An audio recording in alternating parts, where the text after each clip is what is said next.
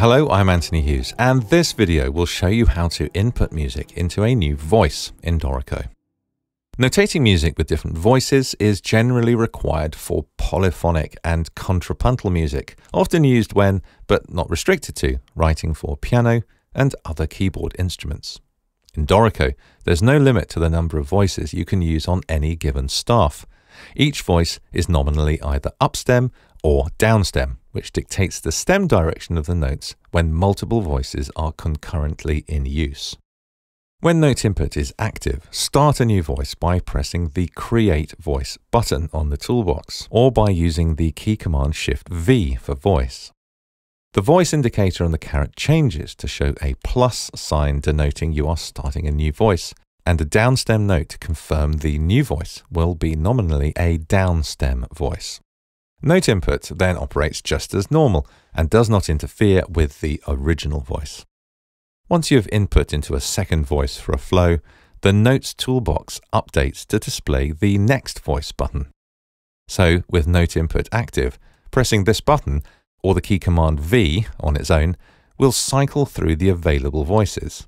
In this instance, I can choose between the upstem voice and the downstem voice, and then input notes as normal.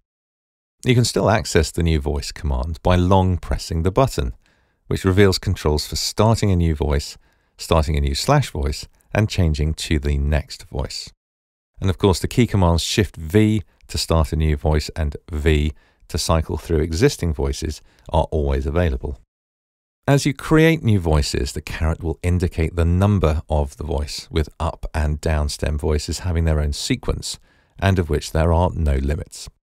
Each staff has its own independent set of voices, so when working with grand staff instruments such as a piano, simply create the voices required for each staff. Outside of note input, the new voice and next voice buttons, as well as their respective key commands, can be used to change the voice of existing notes. Simply make a selection and then press the button or type V to move those notes to a different voice. If the voice you need does not yet exist, press Shift-V to create it. There's no need to worry about which voice you should be using other than ensuring it has the correct stem direction for your needs. Dorico will use its intelligence to set the order of close opposing voices. Should you wish to swap the order of voices in a particular situation, there's a simple command to do so. When using the Select More command, only notes from the current voice are selected, making it easy to select all notes across a given voice and edit as necessary.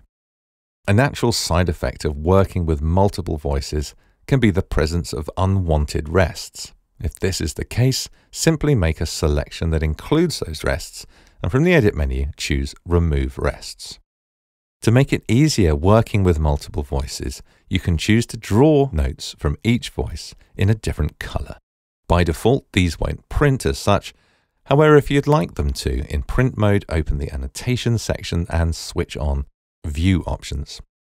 Dorico Pro possesses sophisticated condensing features that renders music for multiple instruments on a single staff automatically, utilizing separate voices where appropriate.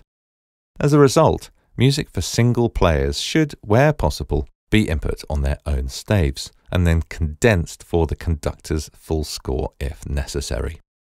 And that's creating new voices in Dorico. I'm Anthony Hughes. Thanks for watching.